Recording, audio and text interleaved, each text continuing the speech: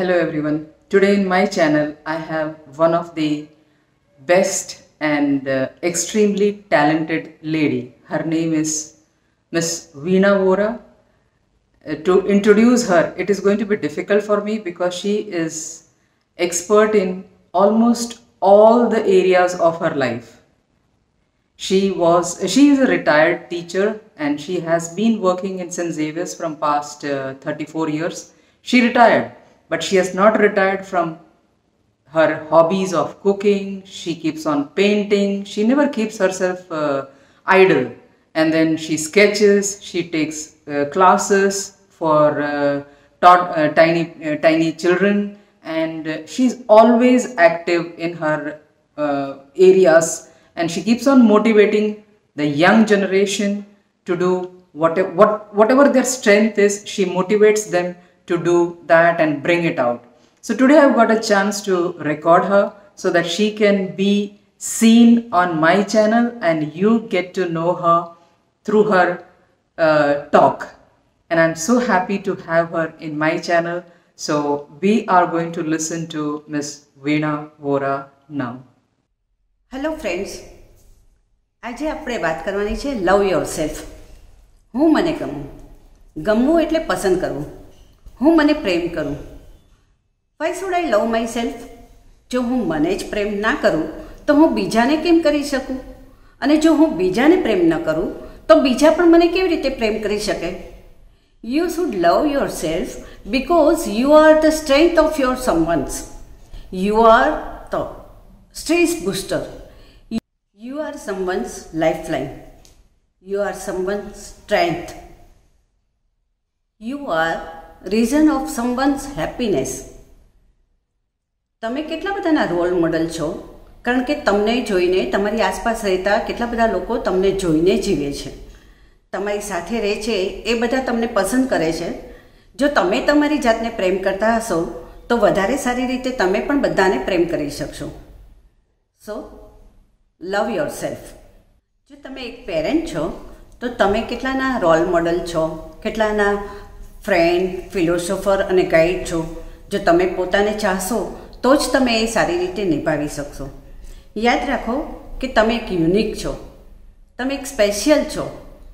તમારે તે માટે એ સાબિત કરવાની કંઈ જરૂર નથી, કોઈને કંઈ કહેવાની પણ જરૂર નથી. સૌ પ્રથમ તમે તમારી જાતને ચાહવા લાગો. તમે જ્યારે તમને ચાહો છો ને ત્યારે તમારો આખો એટીટ્યૂડ જ બદલાઈ જાય છે. તમે જ્યારે તમને ચાહો ત્યારે તમારી એટલી બધી પોઝિટિવિટી તમારામાં ક્રિએટ થાય છે કે તમને બધું જ સારું લાગે છે. એક જાતની ડિસિપ્લિન તમારામાં ક્રિએટ થાય છે, એટલે તમે કશું ખરાબ વિચારી શકતા નથી કે ખોટું પણ કરી શકતા નથી. પ્રેમનું સ્તર એટલું ઊંચું રાખવું કે એમાં કોઈ નેગેટિવિટી, નકારાત્મકતા કે કંઈ પણ એવા નેગેટિવ વિચારો આપણામાં આવે નહીં. હવે આપણે આપણી જાતને અપડેટ કરતા રહેવું પડે, કારણ કે નવા જમાના પ્રમાણે તમે જો નવું કંઈક વિચારતા હશો તો તમારી જાત સાથે તમે પોતે જ એટલા બધા પ્રેમથી રહી શકશો અને તમે તમારી અભિવ્યક્તિ પણ તમારા આસપાસના લોકો સાથે કરી શકશો. તો લવ યોર સેલ્ફ. જો તમે તમારી જાતને ચાહતા હશો તો તમારી કેપેસિટી વધશે, તમારી હેપીનેસ વધશે અને તમે એટલા સ્ટ્રોંગ બની જશો કે આ તમારી પોઝિટિવિટી તમને કોઈ પણ માનસિક અશાંતિ આપવા માટે કારણરૂપ નહીં બને અને તમે વધારે એક્ટિવિટી સારી રીતે કરી શકશો. તમે તમને જોવાની દ્રષ્ટિ બદલો. જો તમે જ તમારી જાતને નીચે આંકશો તો દુનિયા તો એવી જ રીતે જોવાની છે. દુનિયા શું કહે છે એ જોવાનું નથી, આપણે આપણી જાતને મહત્ત્વ આપવાનું છે. આપણે એક યુનિક છીએ, સ્પેશિયલ છીએ, એ રીતે આપણે સ્ટ્રોંગ બનવાનું છે. અને હું મારી બેસ્ટ ફ્રેન્ડ છું, આઈ એમ સમથિંગ સ્પેશિયલ.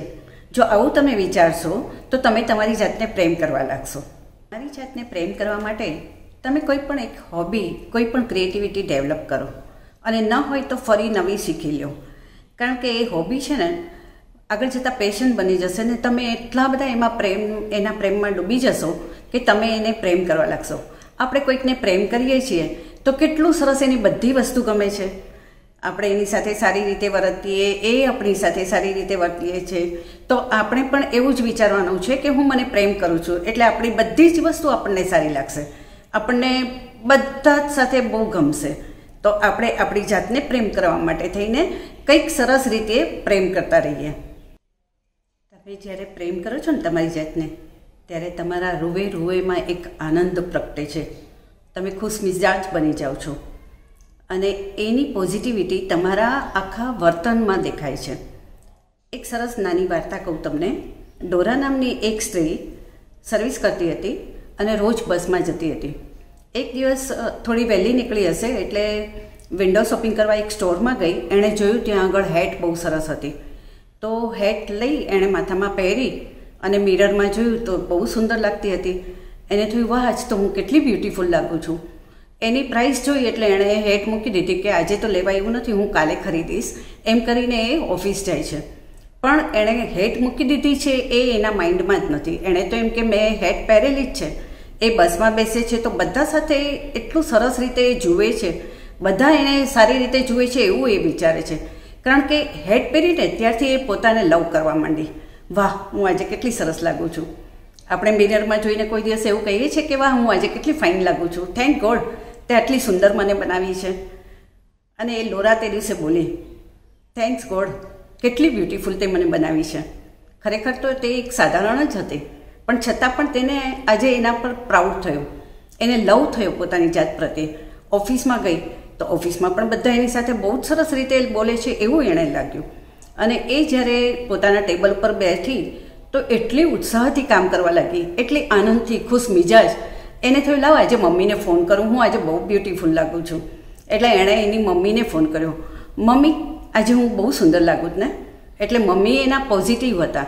એણે કીધું, હા બેટા, તું તો રોજ બહુ સુંદર લાગે છે, પણ આજે કંઈક વિશિષ્ટ સુંદર લાગે છે.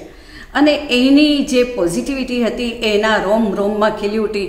એનું કામ એટલું ઝડપથી થવા લાગ્યું, એટલું સુંદર થવા લાગ્યું અને એટલી ખુશ મિજાજ થઈ. એ સાંજે ઘરે આવી, એને થયું કે હું મારી હેટ ઉતારીને મૂકી દઉં. પણ જુએ છે તો હેટ જ નથી. મિરરમાં જોયું તો પોતાની હેટ તો નથી. પછી એને યાદ આવ્યું કે હા, મેં ક્યાં ખરીદી છે, એ તો મેં ખાલી જોઈ છે. તો આટલું ખાલી વિચારવાથી એ આટલી બધી આનંદમાં રહી શકતી હોય, તો આપણે જો ખરેખર આપણી જાતને લવ કરીએ તો કેટલું બધું આનંદમાં રહી શકીએ. અને લવ કરવાથી, પોતાની જાતને લવ કરવાથી આપણે આનંદમાં તો રહી શકીએ, આપણા દરેક કામ પણ સફળ થાય અને આપણી દરેક ઈચ્છાઓ પણ પૂરી થાય. સો લવ યોર સેલ્ફ. હું મને ગમું. આપણે આપણને જ ગમતા રહીએ, બીજાની કોઈ અપેક્ષા ના રાખીએ. હજુ પણ મોડું નથી થયું. તમે તમારી જાતને લવ કરવાનું શરૂ કરી દો. જિંદગી જ બદલાઈ જશે. મને ખાતરી છે તમે ખૂબ આનંદિત બની જશો. Love you, love your self.